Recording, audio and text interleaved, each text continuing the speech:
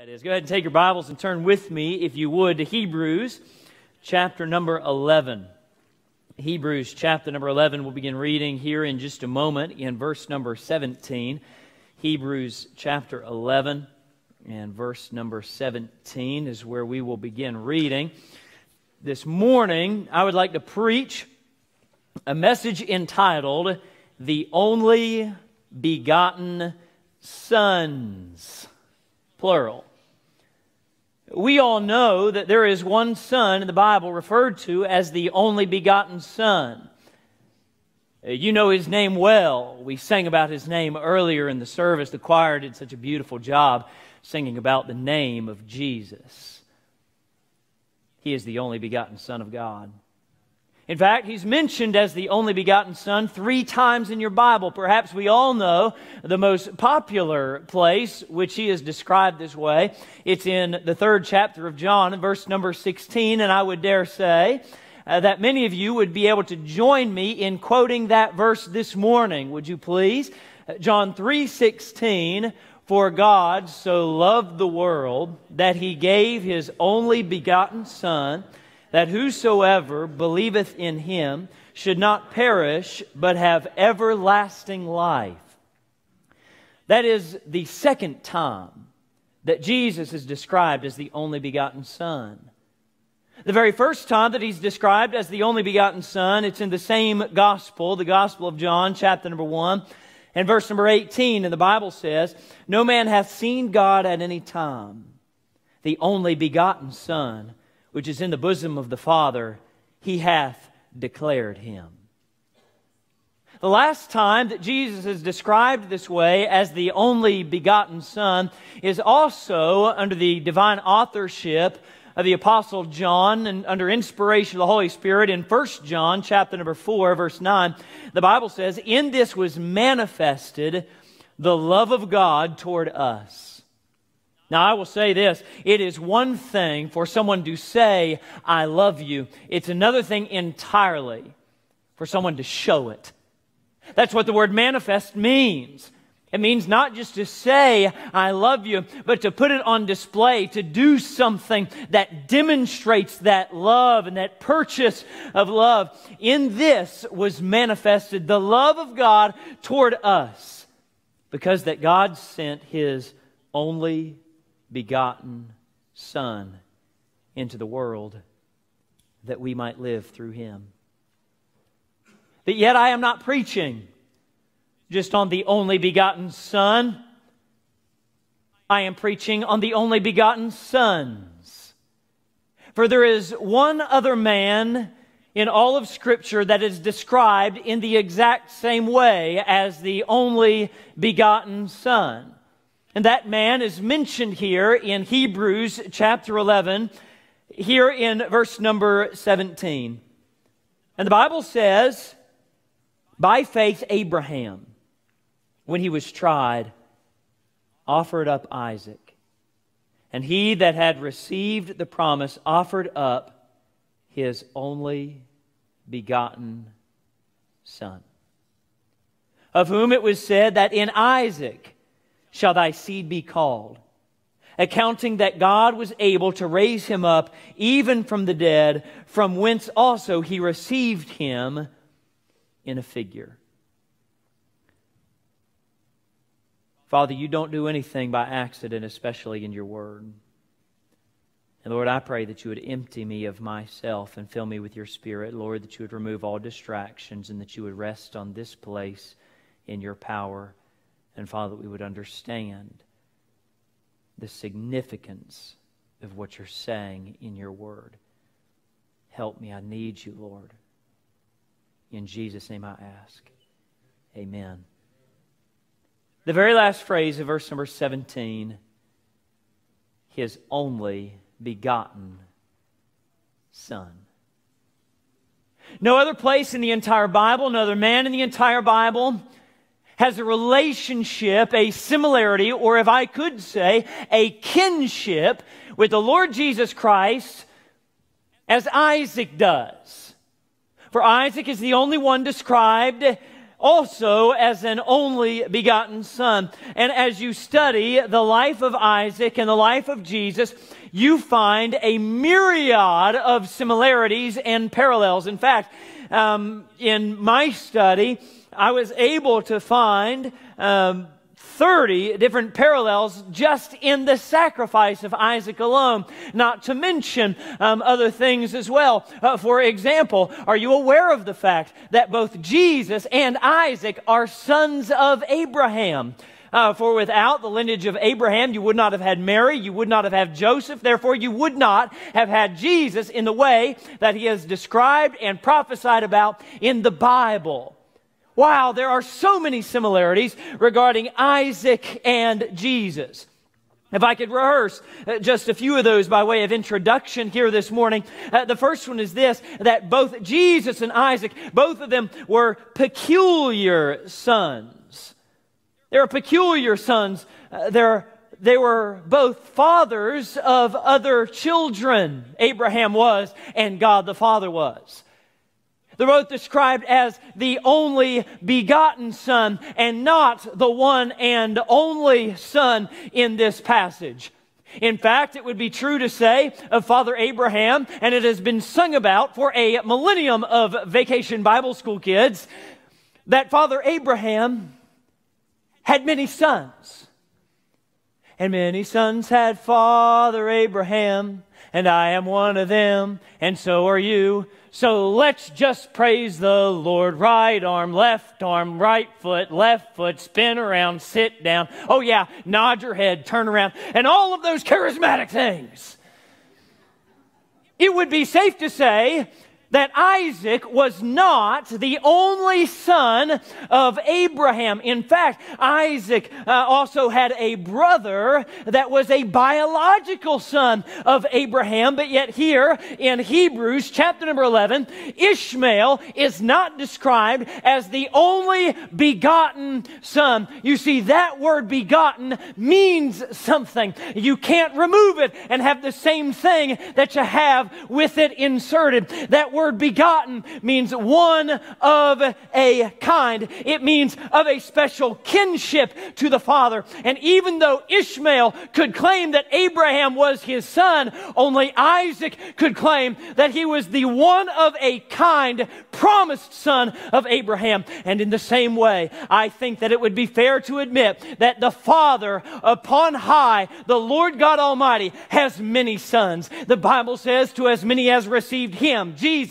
to them gave he the power to become the sons of God. And we can stand here today, or sit here today, stand up if you want, and shout the fact that we are sons of God and that we are joint heirs with Christ, that Jesus, he is our brother in Christ, and that we have a heavenly Father and we are his children. But there's only one only begotten Son, and that's Jesus Christ. He and he alone has that unique kinship that he is of the Father, of the same type of the Father. We cannot claim that we are 100% man and 100% God, but Jesus was not just a son in terms of his 100% humanity, but also a son in the fact that he was 100% deity. You see, both Isaac and Jesus were peculiar sons.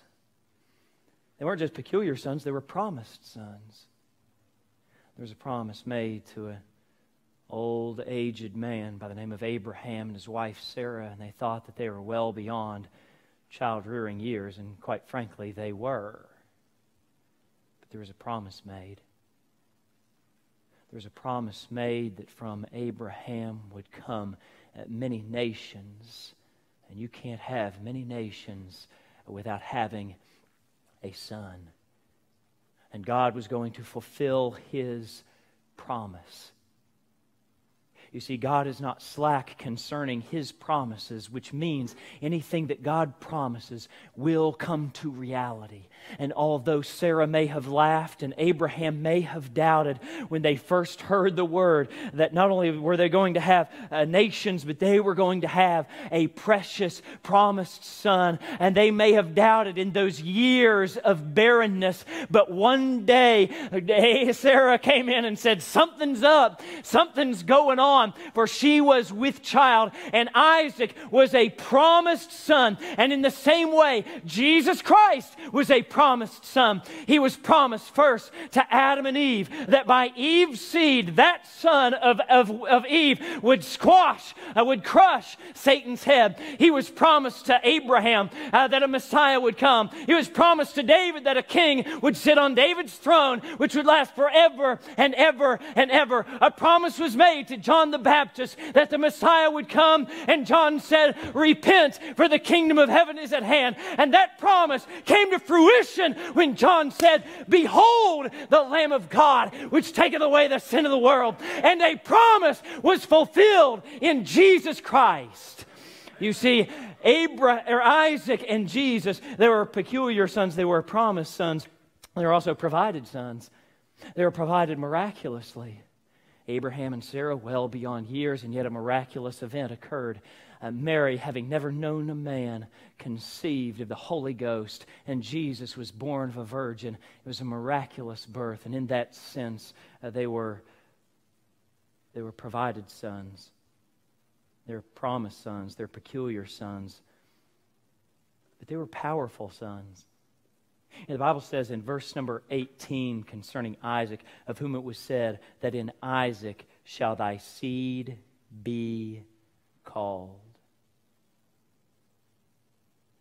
You see, whenever God makes a promise,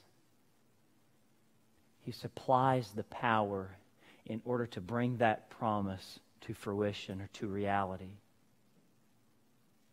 And that power was placed in Isaac.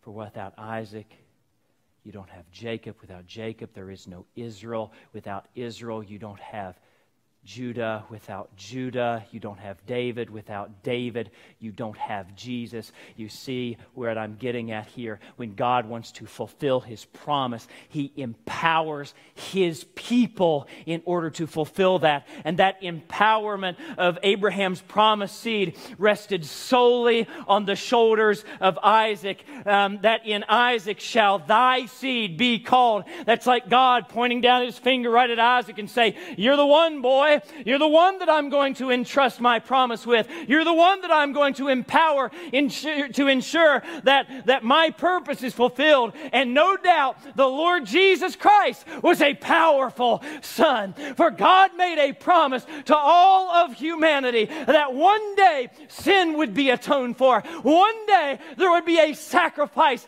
that would end all sacrifices, that would pay for the sins of man, the sins of their past and their present and their future. And that was realized in Jesus Christ. And who God calls to fulfill His promise, God empowers to keep that promise. And Jesus spread His arms on Calvary and says, "All power is given me in heaven and in earth." He was a powerful son. Whew. You see, I could go on and on and on and on. You know, I could tell you about how both Abraham and Isaac, they were led to their sacrifice by their father. Oh, there's so many similarities. I could preach for the rest of the day just on these similarities. I'm going to try to discipline myself not to. But you remember the story of Abraham and Isaac, how Abraham took Isaac to the top of that mountain under command of God. God said to sacrifice your son. Abraham woke up early in the morning, got Isaac out of bed, got the donkey and some wood, his fire, his knife. He said, "Come on, boy, we got to go." "What are we doing, Dad?" "We got to make a sacrifice." "Where's the lamb?"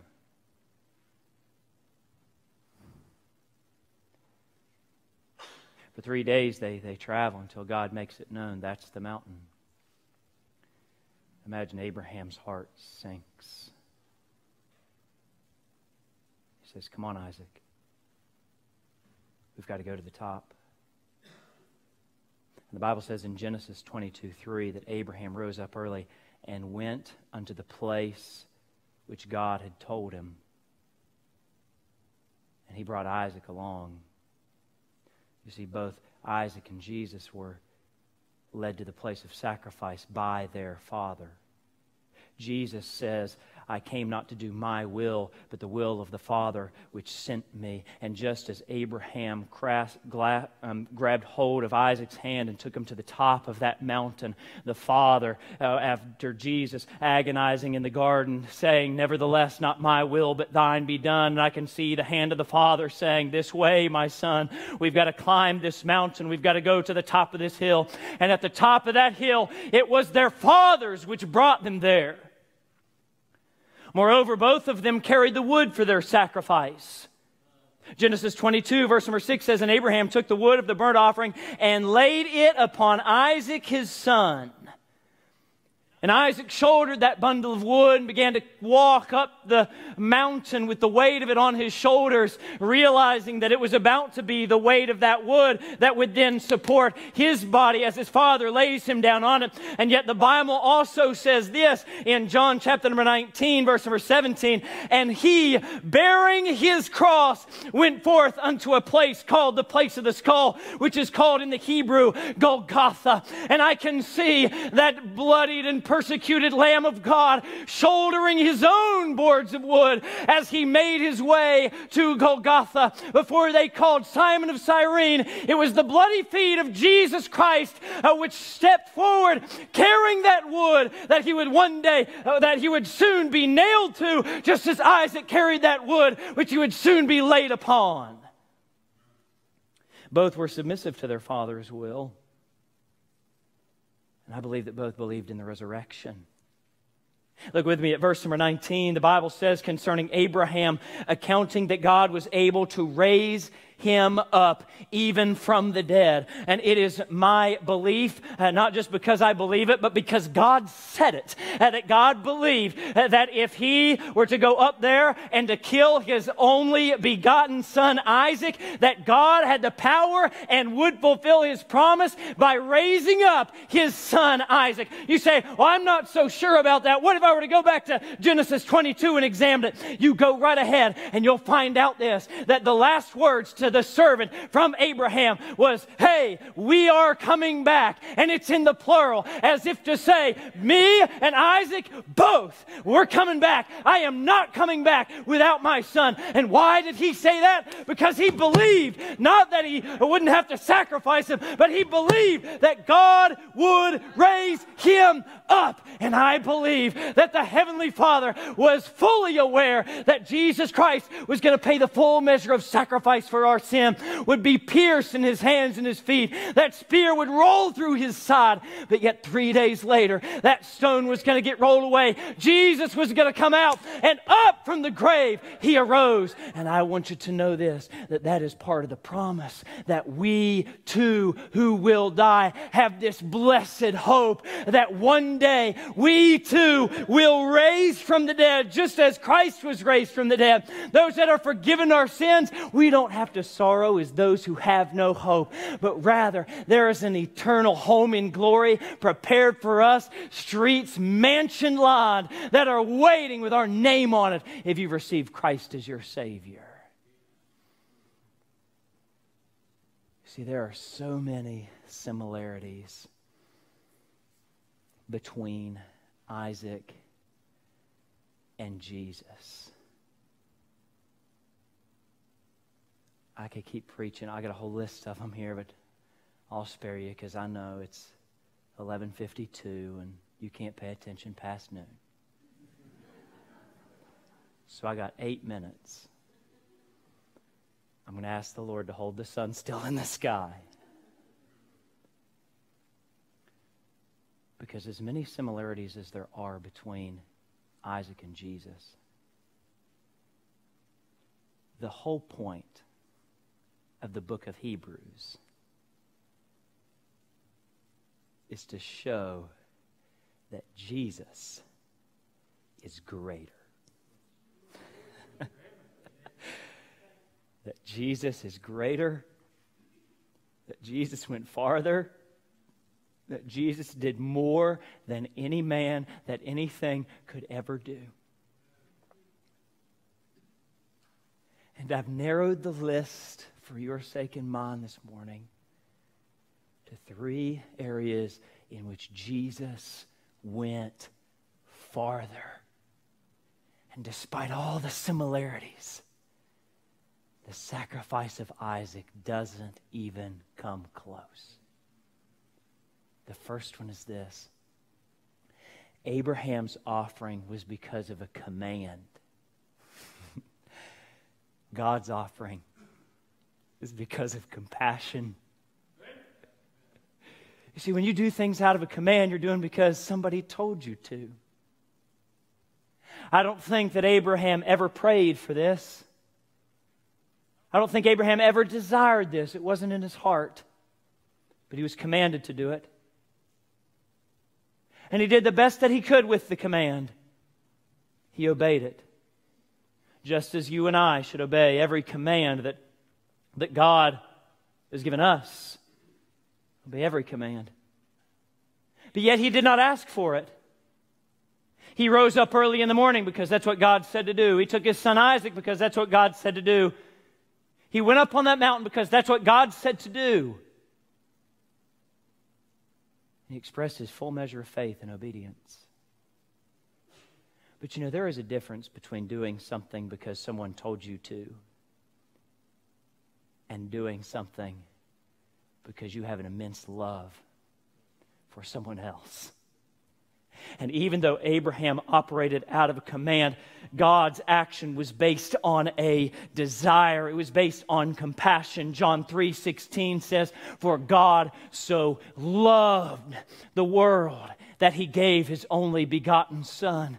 Abraham woke up that morning with fear and trepidation. I could imagine each step up Mount Moriah with Isaac by his side. I imagine it being taken in complete silence and with a bit of fear of what's going to happen. But not so with God. The Bible says in Isaiah 53, verse number 10, "Yet it pleased the Lord to bruise him."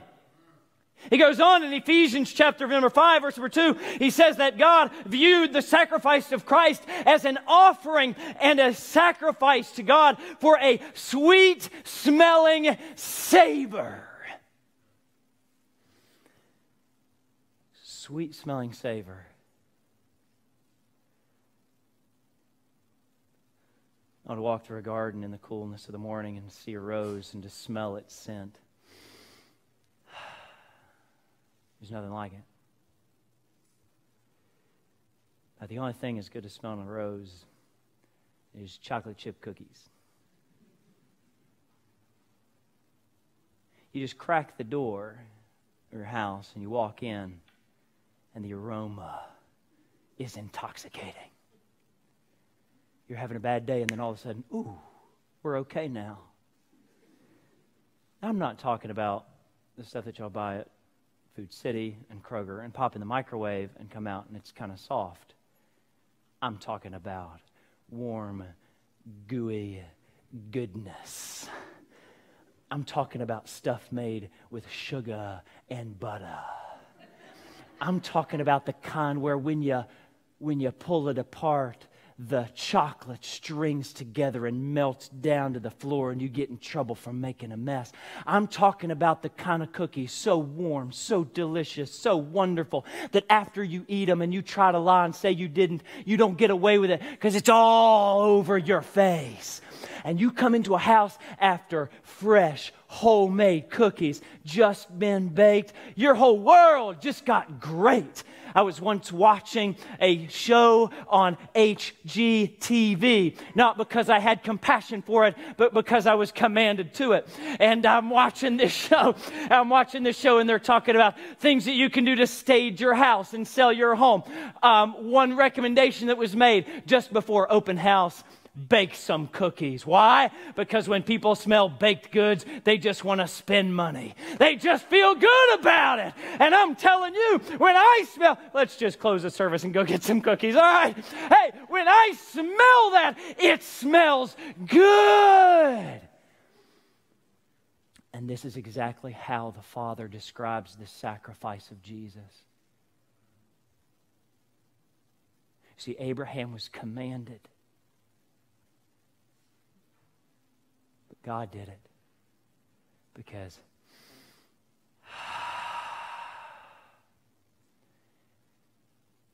because he knew the value of what he was purchasing. And friends, that's me and that's you. For God so loved us so much, so severely, so flagrantly, so amazingly, that he sacrificed his own Son and says, this is a sweet smelling savor, yet it pleased the Lord to bruise him. And yes, Jesus and Isaac, they may have a lot of parallels, they may have a lot of similarities, but one massive difference which shows me that Jesus is greater and better is that Abraham's offering was a result of a command, but Jesus' offering was because of compassion. Another thing I see in reality is that to some degree it's an unfair comparison, these two. Because you see, Isaac was spared, whereas Jesus was sacrificed. Isaac carries the wood as Jesus carried the wood. The Father prepared the sacrifice, and the Father prepared the sacrifice. The Father was ready to plunge the knife. But in Isaac's case, he was stopped, wasn't he? And Isaac was spared. I've often tried to place myself behind the eyes of each of these characters, Abraham and Isaac. I don't know exactly where the eyes of Abraham were looking. Perhaps closer examination of Genesis 22 would help me with that. Was he looking at Isaac as he's about to plunge that knife into his own son? Was he looking to the Father hoping that there would be a last moment cry for help? Or was he just shielding his eyes from the reality of what was about to take place? I do not know where the eyes of Abraham were, but I do know that those eyes immediately searched heavenward as he heard that voice to stop. Don't do it. And the fact is that Isaac was never sacrificed. Oh, but when I get behind the eyes of Isaac, oh, it looks incredibly different. Hands bound and feet bound on this uncomfortable wood. Looking upward at that Father who loves me, and here comes the knife. And yet that knife stops.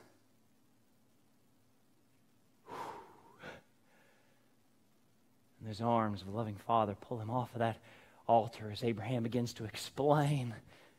The Lord's provided something else. And Isaac still bound, looks over at what Abraham's pointing out. He says, look, God has provided a ram caught in the thicket. And I'm looking over there thinking, hallelujah!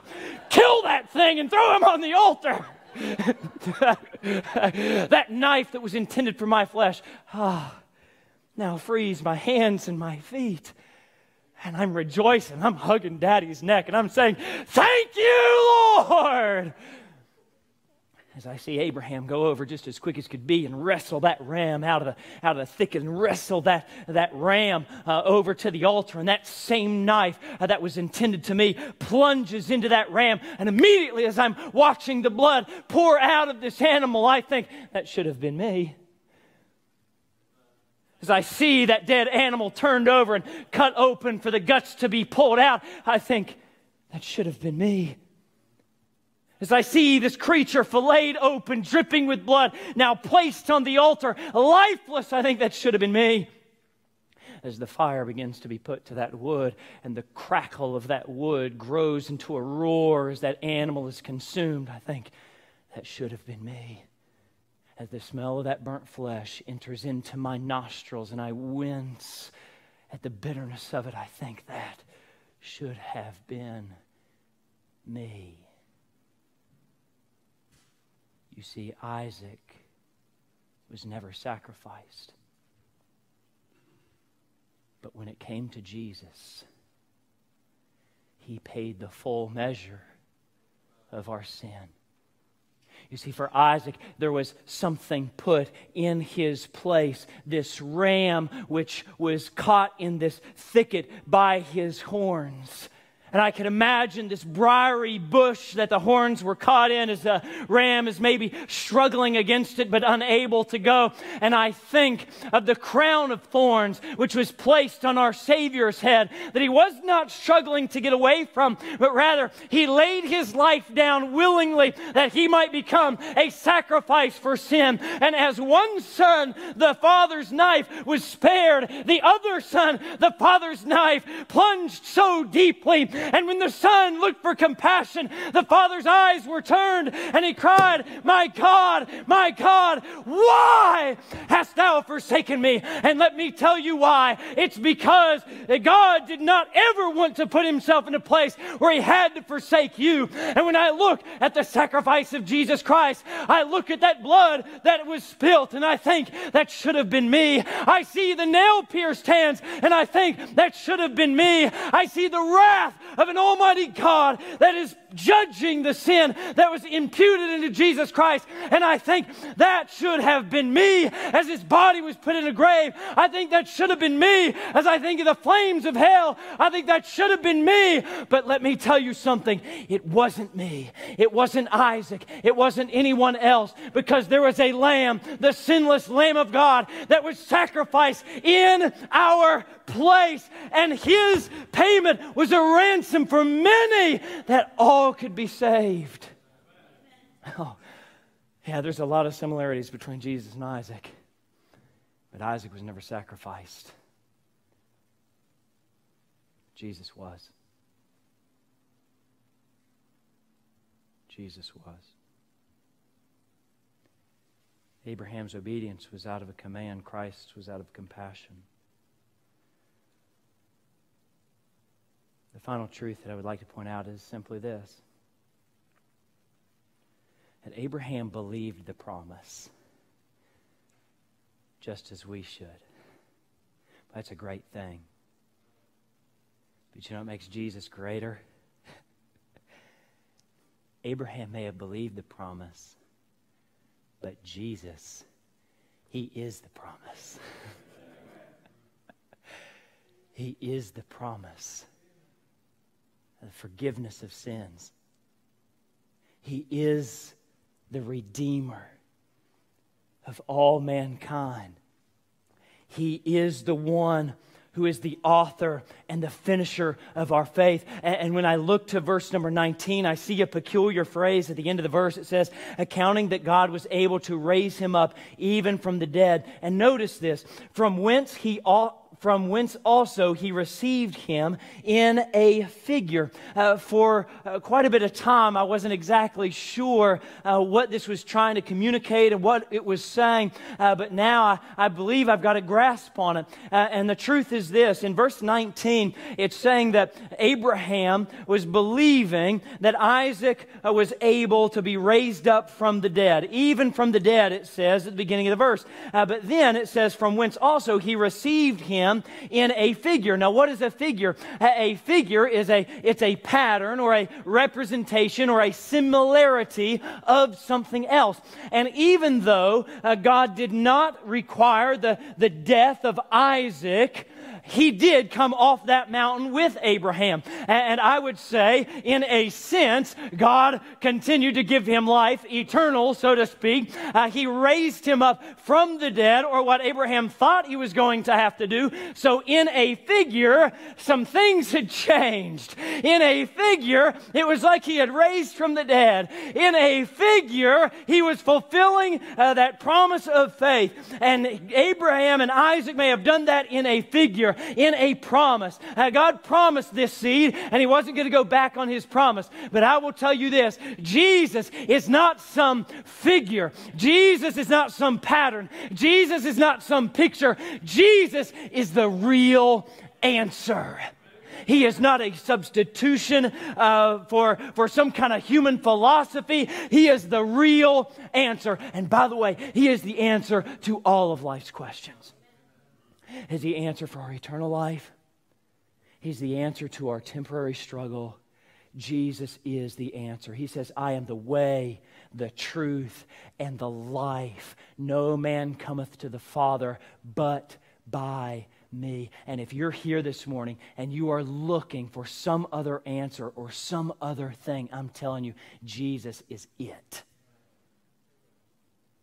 He is it. And you may have a lot of things in your life that seem similar to Jesus. A lot of good companions and friends. A lot of people that will do a lot for you. But I'm telling you, there is no one like Jesus.